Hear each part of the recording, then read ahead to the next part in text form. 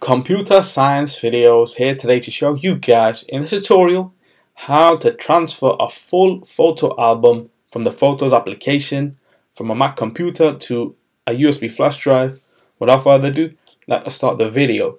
So in this tutorial, you need to have access to a Mac computer, a USB flash drive, and the Photos application, which contains an album that you may have created containing photos. So we can now go all the way down to the dock. Go to Finder. Let's now insert the USB flash drive into the Mac computer and wait for that to load on screen. Let's now click Kingston in Locations.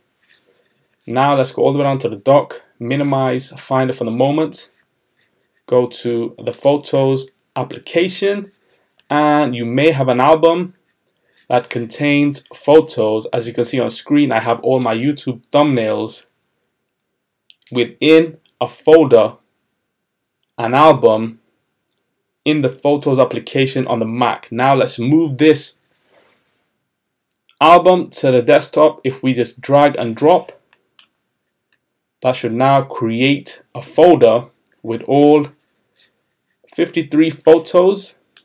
Let's now minimize the Photos application, open up the YouTube thumbnails folder, increase the size of the folder itself, and there we go, all the photos within the folder itself. Now let's go all the way onto the dock, open up the Kingston USB Finder,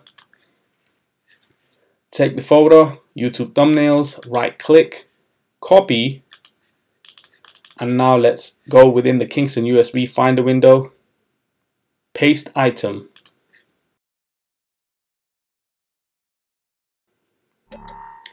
And so now we have transferred photos from the Photos application from a Mac to a USB.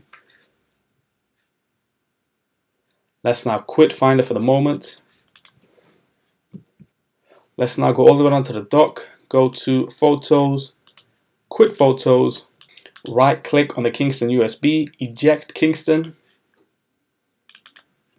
remove the USB flash drive from the Mac computer.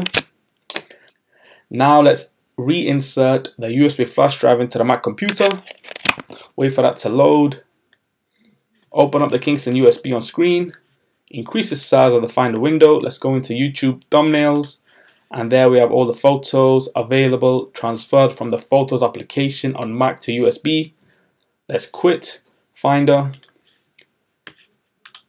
Eject the Kingston USB again.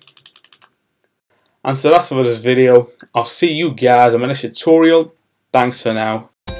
Thank you for making it towards the end of the video. Be sure to subscribe to my channel, Computer Science Videos. Be sure to check out the previous video on screen now, or you can ideally click on the playlist and watch all the journey for computer science videos from the start until now.